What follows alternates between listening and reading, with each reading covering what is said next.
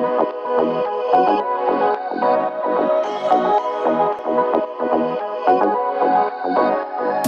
are Plum Creek Church, and we are a place where you matter.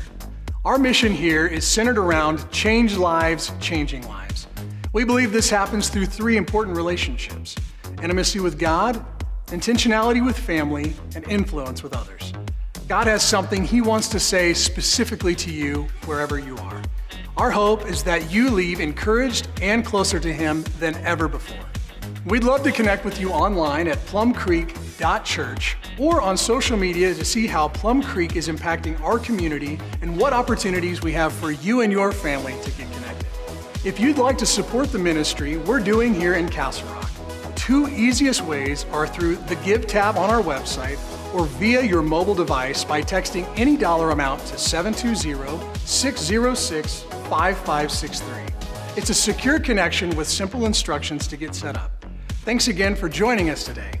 We hope you'll enjoy this message. Well, like Doug said, we are kicking off a new series this month called Destination. Some of you may have read Andy Stanley's book, Principle of the Path. Been around for several years. A lot of the concepts that we're going to share in this series come out of that book. Well, how many of you are like me? You're really bad with directions. Just raise your hand. You get lost a lot. Yeah, you know what I see? Husbands and wives turning to look at one another. Because isn't it interesting how God kind of matches us up? Not all the time, but God usually matches us up kind of with our opposite in that area. I'm the get lost spouse in my marriage. Amanda doesn't get lost. I get lost so easily. When we moved here from Colorado from Minnesota 11 years ago, I was so glad that you could visually see the Rocky Mountains because I knew that direction was always west. Took away a quarter of my options when it came to directions. I mean, that was awesome. Now, for those of you who don't get lost, you need to know some things about those of us who do, all right? Now, you don't need to write these down, but it might be helpful if you do. We don't get lost on purpose. We don't. You think we do. You think we don't pay attention, but we're trying. We're just not very good at it. So we don't get lost on purpose, number one. Number two, we don't know when we're getting lost. We just know when we are lost. And the problem is when we realize that, we've been lost a while at that point. And then number three, whatever road we're on determines where we end up. Now that's pretty deep, isn't it? Whatever road or path or trail that we're on will ultimately take us where that road, path, or trail goes. I mean, that just makes sense. So let me say it like this. Direction determines destination. Direction determines destination. I want you to say that out loud with me. Direction determines destination. My direction determines my destination. Your direction determines your destination. But I want to add one more phrase to that. In fact, this is going to be our main thought this weekend, so you can write this down. Direction, not intention, determines destination. Direction, not intention, determines destination. Here's what I mean by that. You could load up all of your skis, all of your snowboards, all of your gear, and jump on I-70 and head east. And no matter how much you planned, no matter how much you packed, no matter how much you intended, you will not end up in Vail or Breckenridge or Keystone or whatever mountain you are heading towards. Regardless of what your intention is, it doesn't matter if you prayed, it doesn't matter if you went to church that week, it doesn't matter if you're a Christ follower or not. If you go east on I-70, you will not end up in the Rocky Mountains. Direction, not intention, determines destination. And we all say, well, duh, Gary. We know that. So here's what's so interesting to me. We know that when it comes to driving. And we know that when it comes to hiking, and we know that when it comes to walking on a city street. But when it comes to other areas of our life, it seems to me that so often there is this total disconnect when it comes to this principle. And that's why we're going to talk about this for the next few weeks. Because as obvious as this principle is when we're driving or hiking or walking, when it comes to the rest of our lives, whether it's our finances or dating or marriages or the way we parent, our education, our profession, the way we're planning for retirement, our health, whatever, the same principle applies. Direction, not intention, determines destination. And as a pastor for nearly 25 years, it concerns me that there's this huge disconnect in people between where they want to end up in life and the direction or the paths that they're choosing to currently go on. And as pastors here at Plum Creek, it seems like we are always talking to people whose lives are just kind of, crashing and burning. Their marriages are blowing up. Their kids are out of control. Their finances are in disarray.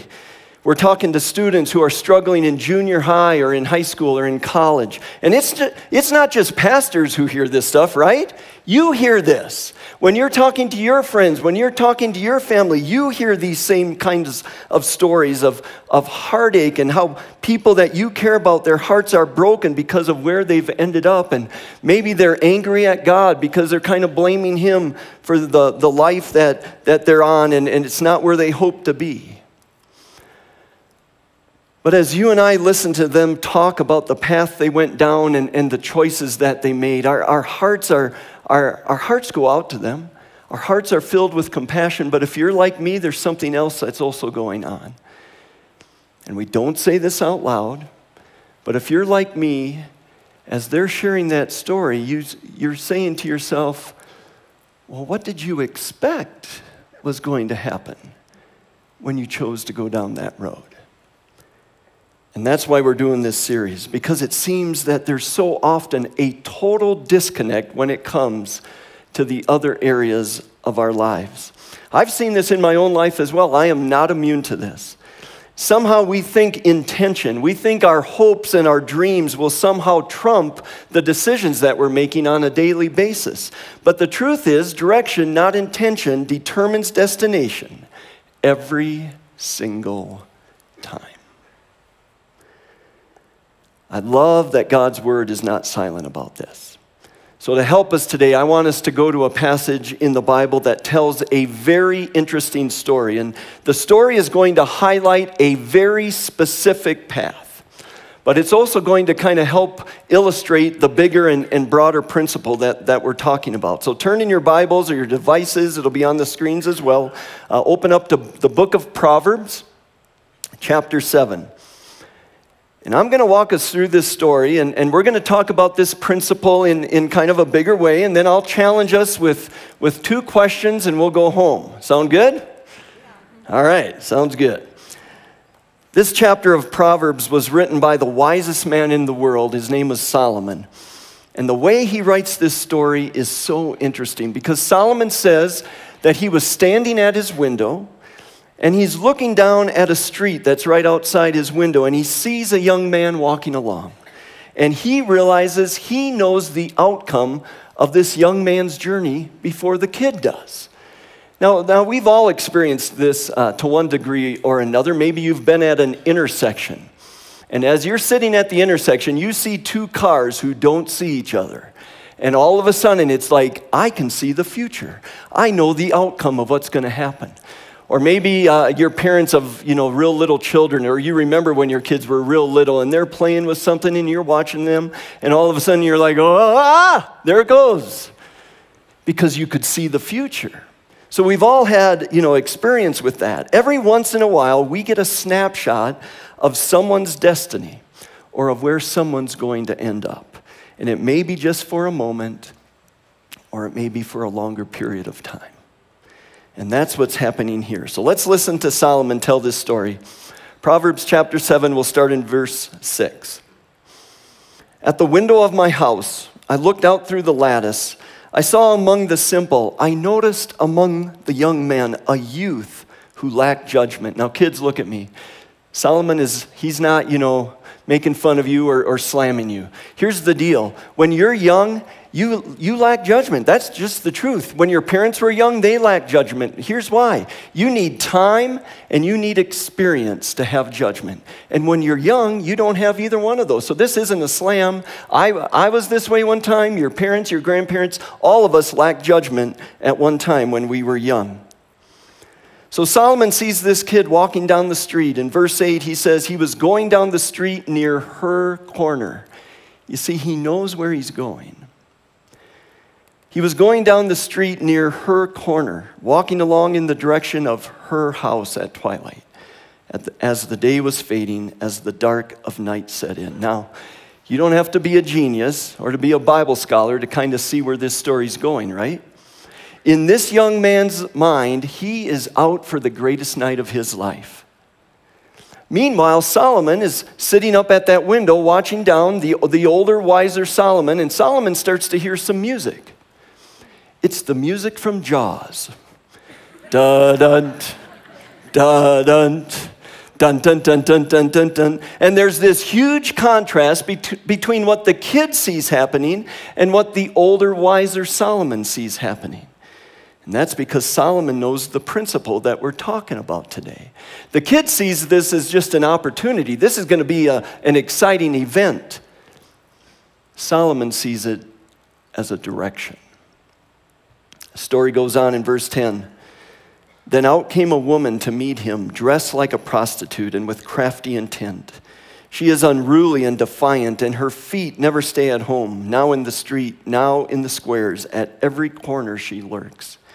She took a hold of him and she kissed him, and with a brazen face she said, "Today I fulfilled my vows, and I have food from my fellowship offering at home." And we think, what on earth is she talking about? Here's what she's saying. I may be dressed like a prostitute, but I am not a prostitute. I don't need your money. I've got plenty of money at home. And when she says, "Today I fulfilled my vows," what she's saying is, I've been to the temple, and I've gotten, my life squared away with God. I took my big bucket of sin, and I dumped it on the altar, and because she was Jewish, she sacrificed an animal, and because of that, God has forgiven her of all of her past sins, and she says, I'm good. And now I've got a big sin bucket that's empty, and I'm looking to fill it up again, and I'm looking to fill it up with you. She's playing a game with God. And you know what? We've all played that game with God before to one degree or another. Basically saying, well, God, I know what I'm about to do is wrong. I know what I'm about to do isn't your plan. It's sin. But you'll forgive me. I mean, you've got to forgive me, right? I know I've done that. The woman goes on in verse 15, so I came out to meet you. I looked for you and found you. I have covered my bed with colored linens from Egypt. I have perfumed my bed with myrrh, aloes, and cinnamon. Come, let's drink deep of love until morning. Let's enjoy ourselves with love. And the kid is thinking, this is incredible. This is just like the movies. I came down here thinking I'd see her. She came out looking for me. And then she says in verse 19, my husband is not at home. And he's thinking, okay, I was assuming that, but thanks for telling me. My husband is not at home. He has gone on a long journey. He took his purse, and we're just going to call that his man bag, okay? Took his man bag filled with money and will not be home until full moon, meaning he's gone for a while. This doesn't just have to be one night. And with persuasive words, she led him astray. She seduced him with her smooth talk. Verse 22. All at once he followed her because he's thinking, this is incredible. This is awesome. This is a dream come true. But the older, wiser Solomon says this. All at once he followed her like an ox going to slaughter. Wait, what? Like a deer stepping into a noose till an arrow pierces its liver. And the word picture that Solomon is creating is picture a deer and it steps into a noose and all of a sudden it realizes it's in trouble and it starts yanking its leg and the more it yanks, the tighter the rope gets. And all of a sudden, from out of the distance, at a safe distance away, the hunter appears and he draws his bow and he fills that deer with arrows until it's dead. That's what this young man is heading into. Then he gives us a third picture. Like a bird darting into a snare, little knowing it will cost him his life. how can there be such contrasting perspectives? How can there be such disparity in how the young man sees what's happening and how the older, wiser Solomon sees what's happening? You see, the young man, he's just focused on what he's doing. Solomon is focused on where he's going. The young man is focused on his feelings. Solomon is focused on his future. The young man is focused on the immediate. Solomon is focused on the ultimate. And then in verse 24, Solomon kind of pulls himself out of the story and he begins to address those who are listening. And by implication, that includes you. And by implication, that includes me, because there is a huge lesson to be learned here. Verse 24, now then, my sons, listen to me. Pay attention to what I say.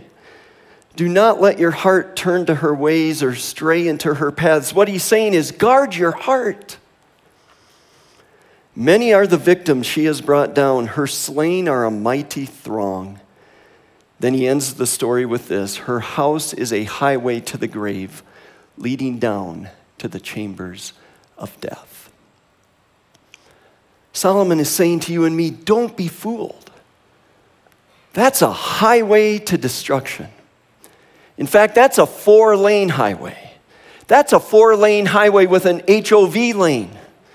This is all so predictable. Don't be deceived. This isn't just some unique, one-of-a-kind experience that only you're going to get to do and get to live. A person who lives like this is an ox to the slaughter, is a deer full of arrows, is like a bird in a snare. And like I said at the beginning, Solomon's story is about this very specific path. But you see, there's a bigger and broader implication here. And that's that every road has a destination. Every road is going somewhere. And it is all so predictable. Selfishness and greed has a destination. Debt has a destination. Prayerlessness has a destination. Workaholism has a destination. Pornography, immorality, adultery, they all have destinations. And listen, Solomon's not being judgmental. He's not being mean. He's just saying every road leads somewhere. Now, when I started reading this story, we all kind of knew where it was going to go, didn't we? We all just kind of know how the story's going to end up when it's somebody else's story. But we are often so blind, or maybe we just choose to ignore it, but we are often so blind when it's happening in our own lives. And there's this total disconnect when it comes to this principle. And our culture doesn't help, because our culture is just telling us, over and over the culture says, as long as your intentions are good, you're going to be fine. As long as you want to end up somewhere good, it doesn't matter what path you take. That's what the kid believed. It's all going to work out just fine. It's going to be okay. But Solomon says, no, it's not. Don't believe the disconnect. Direction, not intention, determines destination every single time. So here's a list that I want to read. And I've written it in such a way that it's to kind of help jar us out of our thinking, to wake us up. Or maybe for some of you, it's a way that you could use to wake someone up in your life that you care about. But as I read these, I want you to listen for the disconnect. I want our family to be unified and close and strong. So I'm going to work all the time. I want to have a great relationship with my husband, so I'm going to make the children a priority over him. I want my kids to respect me, so I'm going to fool around on their mom. I want my children to have the same Christian values I had, so we're going to the mountains every weekend. I want to grow old and invest in my grandchildren, so I'm going to neglect my health. I want a great sex life in marriage. So until then, I'm going to practice with the people I date. Guys, I want doesn't get you anywhere. And I could go on and on with this list, but I'll just share 3 more. I want to be financially free, so I'm going to take on more and more debt. I want deep and meaningful relationships, so I'm going to text a lot when I'm with people face to face. I want to know God better, so I'm not going to read my Bible. And you see, it doesn't matter how smart you are. It doesn't matter how good looking you are. It doesn't matter how wealthy you are. If you get on I-70 and head east, you are not going to end up in the Rockies. But here's what happens. Here's why we understand direction when it comes to the Rocky Mountains, but it's so much harder to see in other areas of our lives. The reason we, or maybe it's someone that you care about, but the reason we are so enamored with the wrong road or direction is because there's something or there is somebody that has huge emotional appeal on that road. And because it's emotional, it clouds our judgment. I know that's been true in my own life. That's how I know this is true. And that's why we have to guard our hearts, just like Solomon was telling us. Because when it's emotional, we tend to get fixated on the immediate and we don't even think about the ultimate.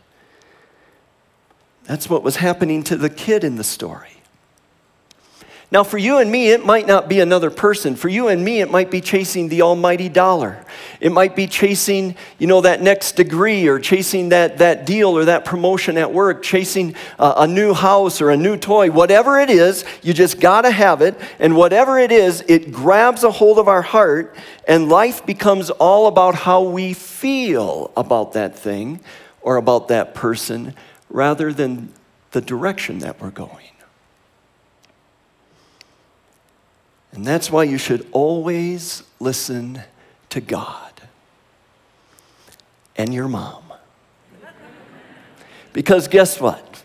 If your mom was the one sitting up in that window and saw you heading down that street, she wouldn't write a story about it that we could read 3,000 years later, would she? She'd throw open the window and she'd be like, "Hey, stop! You're going the wrong way. You're about to make a huge mistake." And I tell my boys this all the time, as much as mommy and daddy love you, God loves you so much more.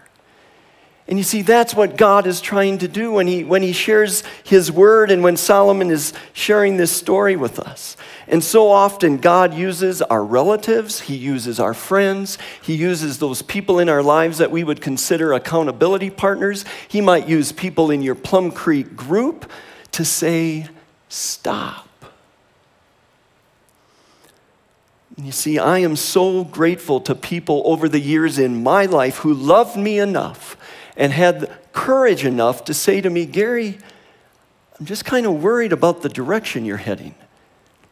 I love you, but I see you making some decisions that just don't seem to be where you would ultimately want to go." And it's my hope that you have somebody in your life or a group of somebodies in your life who are willing to say to you, "Stop. I love you. You know I love you. And you just need to know that I'm worried about you."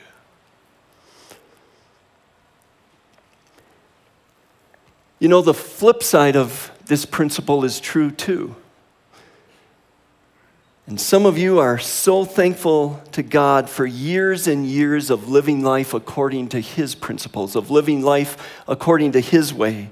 And you breathe a sigh of relief when you think about this principle. And here's what I mean by that. Some of you have been on the road of marital faithfulness for 10, 20, 30, maybe 50 plus years.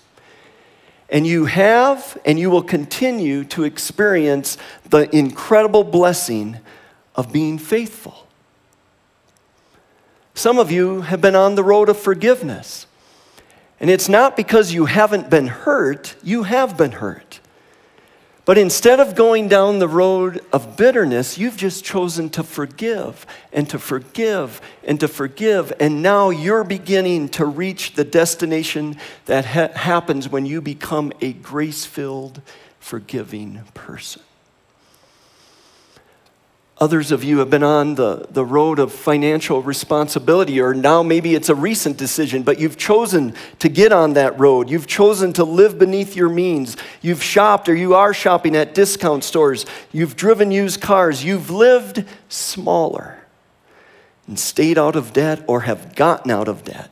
And God didn't bless you overnight for those decisions, but you have chosen a road that has a predetermined positive outcome. So here's two questions that we all need to answer. We need to answer them now, and it's likely that we will need to answer these at various times in our lives.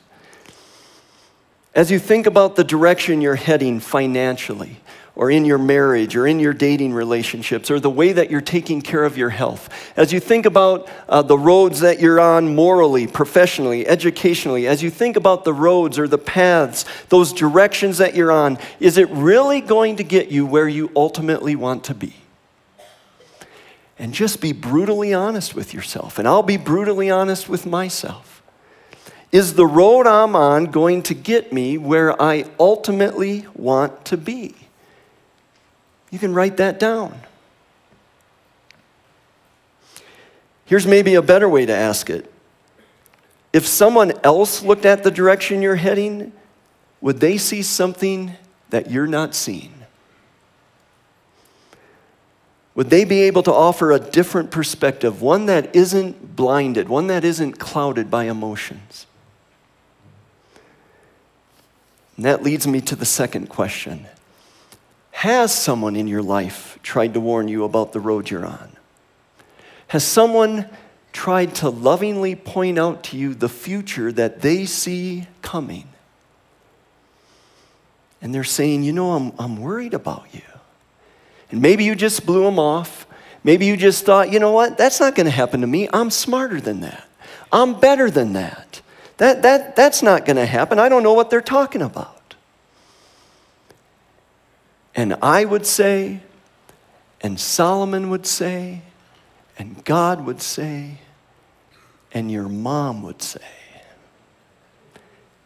don't be fooled. Every road has a destination. So 2 questions to answer this week. So write them down and talk about them. Talk about them with a spouse, talk about them with a friend. Is the road I'm on going to get me where I ultimately want to be? And has someone in my life tried to warn me about the road I'm on? Would you join me in allowing the simple truth of this principle to settle in over our lives? And let's ask God to give us the clear insight to see where we really are and where we're really heading. And if necessary, the courage to listen and the courage to change our direction. And would you pray with me? And Father, I just thank you that a principle that Solomon gave us 3,000 years ago is still so incredibly relevant today. But God, that's just how you are. That's how your word is. And Father, I thank you that you are such an incredible, loving God. And for those of us here who call you Heavenly Father, we want to honor you with the directions we're going. So in the way that you do, in that gentle, nudging way by your Holy Spirit, show us where we're getting off track. Show us the roads that we're on that ultimately aren't going to lead us to where you want us to go. And Father, I know there's people in this room today that someone in their life has been warning them. And maybe for the first time they're realizing, you know what? they're right. And they care enough to be giving me that warning. And I need to do something about it. I need to listen. I need to start making some adjustments in my life. God, thank you that you love us so much, that you don't want us on roads that lead to nowhere or on roads that lead to destruction.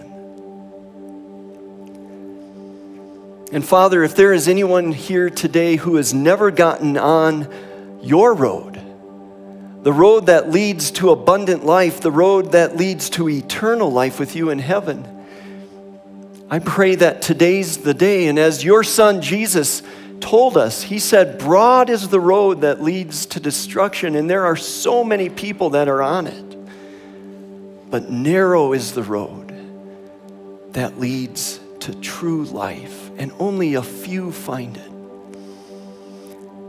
And if in your heart you're just kind of realizing, I need to get on that road, I need to be on that narrow road, in your own words, you can just tell God that's what you want to do. You just say you're sorry for kind of leaving him out of your life and going in a direction that isn't honoring to him. And I just need to tell you that God loved you so much that he sent his son Jesus to die on a cross for you so that all of your sins, past, present, future, all of your sins could be forgiven forever.